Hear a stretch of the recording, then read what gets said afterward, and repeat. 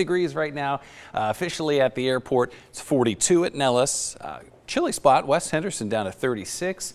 We are 46 right now in Boulder City. Over the next 3 hours, a fairly clear sky, a couple of high clouds creeping in from the west, but we'll be mostly sunny on your Monday morning.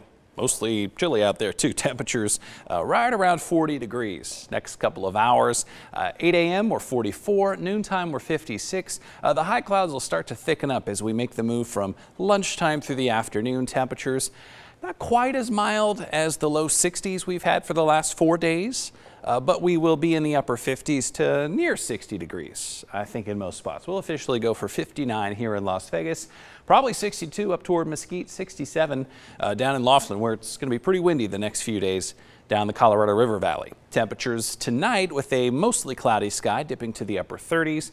We should claw our way back near 60 on Tuesday and 62 on Wednesday.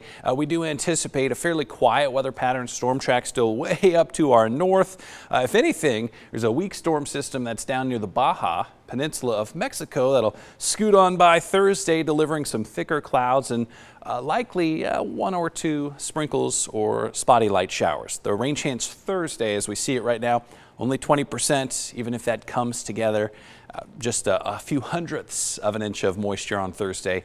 At best, high temperatures pretty close to average in the upper 50s to low 60s for the next 7 days. So Zora, nothing causing huge problems weather-wise this week. What about the roads? Well, we do have a little minor